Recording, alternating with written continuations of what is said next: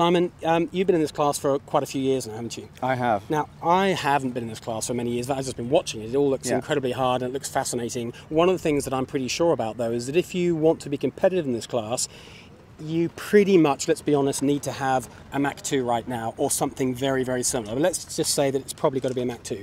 And the way that life is, it's about a $25,000 investment, which is about £15,000 sterling. It's about 25,000 Australian, that's it at the moment, so same US Australian. Now that's quite a lot of money by anyone's standards, let alone for an 11-foot boat. It then seems that you need to sail a lot to have any chance of winning, and you've got to be pretty talented in the first place. Yeah. And therefore, you could argue that it seems to be that the full-time pros, or almost full-time pros, are all the guys at the top of the class. Now, that's how it looks to me. Am I wrong? Am I missing something here, or is that the way it's progressing? You know, Mark, I think that's a good summary. Yeah, you need the right kit. We could talk about boats for a long time. Right now, Mark 2 is in vogue. We've had previous designs before that, and I'm sure going forward there'll be new designs coming out. That's just the way it has been. Ever since I first did my first European Championship 26 years ago. I'm pretty familiar with the class and how things have gone, and nothing is new.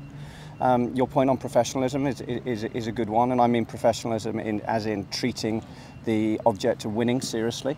Right now we're seeing many Olympic sailors coming in. I am pleased that they are respecting the DNA of the class. In what way are they respecting it? So this class is, you know, one of the specialness of this class is really the sailors. The way they treat each other, the way that if you're lying second in the World Championship and you break your mast, the guy who's lying first would likely to lend you some kits.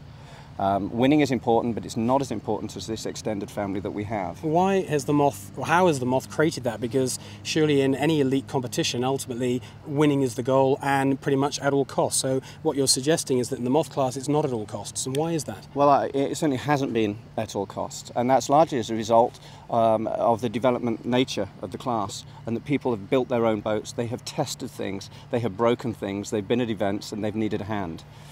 The other point there is the boats are hard to sail.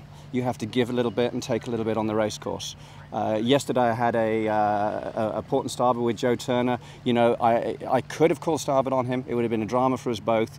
I ducked, we've ducked, you know, and I'm sure Joe will do the same to me. It all comes round, yeah. And so that little bit of flexibility is important, an allowance to help, an allowance to help people sail the boats. That sounds, I totally understand what you're saying, it sounds extremely positive, but nothing's perfect. What are the problems, would you say, right now? If you kind of open the dirty laundry basket of the Moth class, what are the problems today?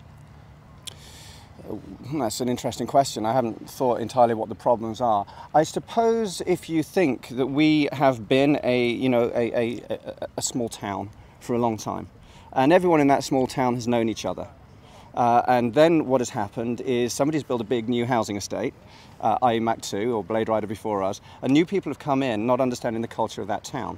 Now, any town planner will tell you, you know, that you can have friction there. You know, people need to get to know each other. Fortunately, we've got enough events so that can happen.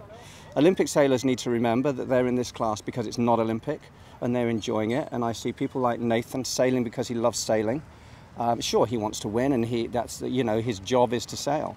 Nobody has any truck with that. But equally, you know, nobody is more important than anyone else in this class. And the guy who's dragged his boat through his mother's living room with wet paint to the guy who's just bought a brand new Mark 2. We're all the same on the beach. Everyone is treated in the same way. We admire the guys who go out and win, but we help the guys who need a hand as well. It's a broad church, basically. Yeah, exactly. Simon, thanks for your help again. Thanks for explaining the Moth class. And again, best of luck this week. Thank you. Cheers. Thanks a lot.